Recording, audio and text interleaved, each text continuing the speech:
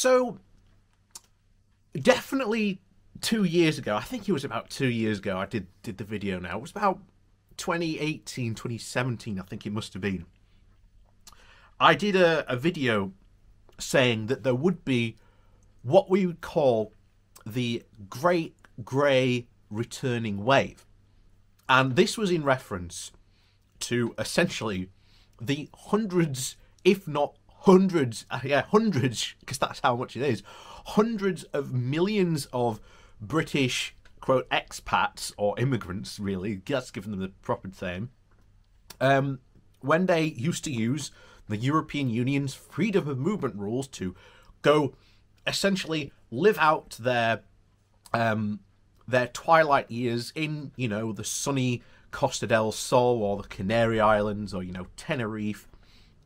This was what many middle-class people in this country, that was their aim. When they got to that age, they would leave, the UK to go and retire abroad. This was pretty much the modus operandi for hundreds of thousands of people and the dream of many people. But of course, now with Brexit in play, that is not the case. And once again, we have to go back to the Leave campaign because, as we've said before, for the Leave campaign to actually win, it had to try and attract the broadest coalition of people it could. And really, when you look at the Leave campaign now, all its promises that it promised people of staying in the single market and staying in the customs union, because, again, that now infamous quote, only a fool would leave the single markets.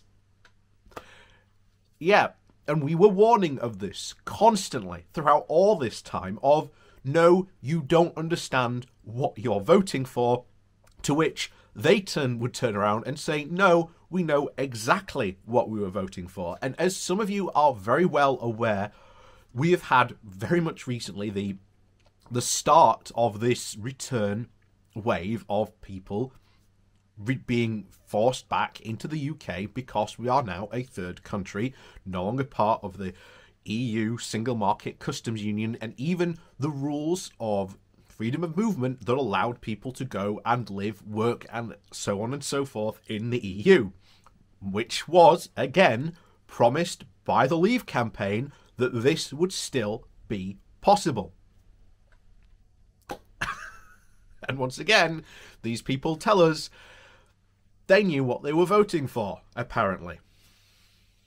So, please do remember to hit the like and share button. And of course, down below, there is a link to my Patreon page, as well as a one-off donation link called Buy Me a Coffee, where you can, well, buy me a coffee. And thank you to all those people who do support me that way. And now, on to the article, because I think this hits right on the head. Because do not expect the past couple of headlines that we've seen for the past really couple of days.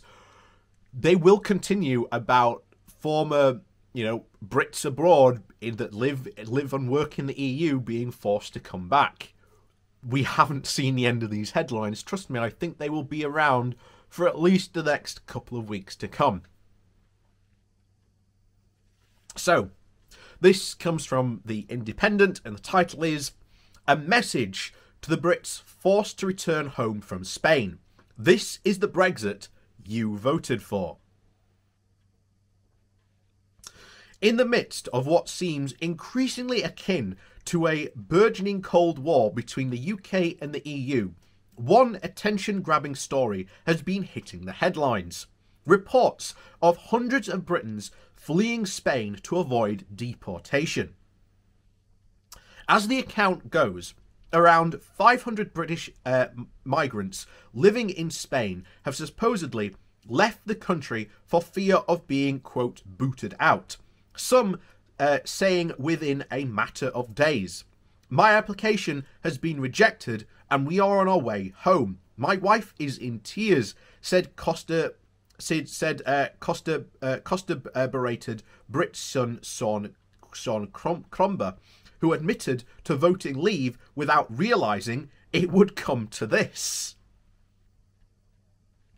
A closer look, however, reveals a rather different picture. and one that would place the matter squarely in Britain's hands. To begin with, any Briton who lawfully settled in Spain prior to Brexit deadline at the end of last year has their right to stay covered by the withdrawal agreement, unlike in the UK, where EU nationals have been made to apply through the settled status scheme. Britons residing in Spain merely needed to register through self-declaration, an even simpler process than what is in place in Britain. On the other hand, Britons who have come to Spain from the start of the year will only be allowed to stay visa-free for 90 days within the 180-day period, like any other Schengen states, such as any of those who found themselves fearing for their future are individuals who did not make the deadline, or even longer term residents who have been unwilling to declare residency. Both the Brits and the Spanish governments have insisted that they have no plans to forcibly deport any Briton living in the country. Commenting on the story, Sue Wilson, the chair of Remain in Spain, the activist group of UK nationals living in the country, noted that, quote, "Overstayers should be aware that they are no longer EU citizens and will be treated as third country nationals. These rules are not new, and the Spanish or any other EU government are not to blame for the position we've been put in."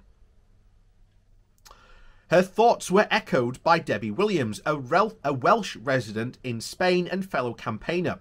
"While I am sympathetic to those who tried to make it," she told me, "I believe that anyone who entered the country after the transition period had ended should expect to abide by the Spanish immigration rules. It's always been clear what ending freedom of movement would mean.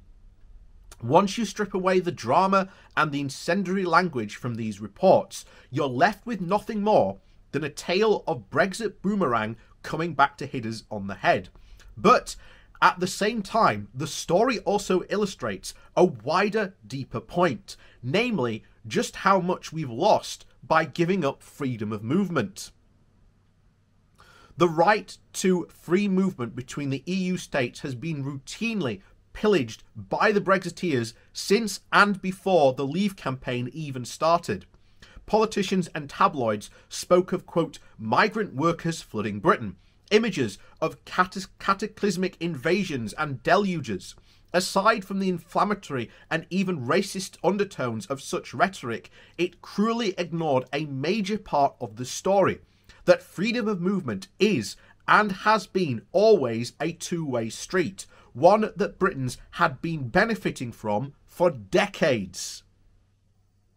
And far from gap years in Amsterdam, from gap years in Amsterdam to sunny retirements on the Costa del Sol, freedom of movement has offered Britons an unprecedented opportunity to enrich their lives and settle easily throughout the continent. It is a little tragic how the British people were informed about the benefits of freedom of movement, or there are a variety of things that they would stand to lose upon Britain's departure from the EU. One viral tweet capturing the surprise of a young woman's Brexit-supporting parents upon discovering that they could no longer access certain Sky content in Spain provides a small but emblematic snapshot of this. But ultimately, however, it may pain many, especially those on the Remain camp. Britain chose Brexit, and in 2019, this country was given a chance to vote out Boris Johnson and his hard Brexit aides. Yet they gave him one of the biggest parliamentary majorities in recent memory. One can sit back and blame the first past the post system, or look at how the 25% of the votes went to parties supporting a second Brexit referendum. But that doesn't change the facts on the ground. Johnson's vision was, and remains, if opinion polls are to go by, the preferred choice for Britain among the electorate. His victory is just much of an endorsement of Brexit as it is a collective failure of opposition parties to unite successfully against him, which which means that even we Remainers, in our own way, are partly responsible for the current state of affairs. If a group of Britons can no longer freely stay in Spain and feel that they have to leave the country to avoid being caught up in legal entanglements, the responsibility lies on Britain and Britain alone. We cannot blame Spain or the EU for not unclogging the cage that we've built around ourselves. Meritocracy, touted as an old-age British value, is founded upon the principle of giving to each what they deserve. As someone who campaigned passionately against Brexit, I am keenly aware of just how many did not ask us to go down this path, and regardless of political views, I feel sympathy for any Briton caught in this difficult situation abroad. Nevertheless, in life, we sometimes make choices we regret, or have to endure those made by others against our will. It is time, as a country, we collectively owned up to a decision made 5 years ago and accept its consequences, warts and all. And here's the thing. I've said this multiple times. My whole point is against this whole thing of just how much this is going to damage us. The lies that were told by the Leave campaign and still being told by this incredibly hard right Brexit government, as if Brexit is somehow this magical thing that is going to solve all Britain's woes and troubles. Remember, if you go and genuinely talk to people in the north who voted for Brexit, there is one very clear thing. They voted for Brexit because they were told by the Brexiteers that doing so would make their life somehow better. That is not going to happen. And unfortunately, we are seeing this continuously on a daily basis from many businesses. And many of these businesses, ultimately, because they have lost the EU market that they now used to trade in, some of which have lost 60-70% of their business literally overnight, and that isn't going to rebuild. And even if they do find a way to start trading with the European Union, it is not going to be in those levels again. I would be shocked for any company that used to have a 60-70% market over there where their exports used to be. I would be very shocked if they go above 10% again, especially if there was a small or medium company. I would be very, very shocked. But that's the problem that we've put ourselves in. And one of the things that we are constantly fighting against is that when we bring these things up, we are told, oh, you're just remaining, you're just trying to overturn a vote, we knew what we were voting for, even though it was very, very clear that a lot of these people, these Brits in Spain who voted for Brexit and somehow expected to stay there, did not know what they were voting for. And as I've said before, one of the biggest things that the Leave campaign did to get its majority, as well as, cheat, they essentially put out as much coverage as they could. Like I say, they did state that voting to leave would not mean that Britain would leave the single market and customs union. And as I've said before, if you were to get, literally, you picked 5 people who voted leave at random, I guarantee you none of them would have the same idea for what Brexit was, because the thing about it was that it was going to be this nebulous thing, and that we would find out after the vote what would happen. But of course, what happened was that the Tory party got captured by an incredibly hard right wing of the party, namely the ERG, and essentially they forced their will for what the Brexit they wanted, which basically represented probably about less than 1% of this entire country. Again, it does not make any sense. And again, as someone who passionately believes that this is the wrong decision for this country and that it needs to be reversed as quickly and as soon as possible, you know, I will still keep on campaigning that Brexit was the wrong thing to do for this country. It was a mistake, and it should have never, ever been put to the British people, because referendums on stuff like this are just completely and utterly ridiculous, because it was boiled down to essentially feelings and stuff that weren't and did not reflect the general reality of the world that we live in today. And that is what we are going to find out all too soon. And trust me, the Conservatives and the Brexiteers themselves have had an absolute windfall in the fact of the coronavirus managing to covering up a lot of the damage that Brexit is doing.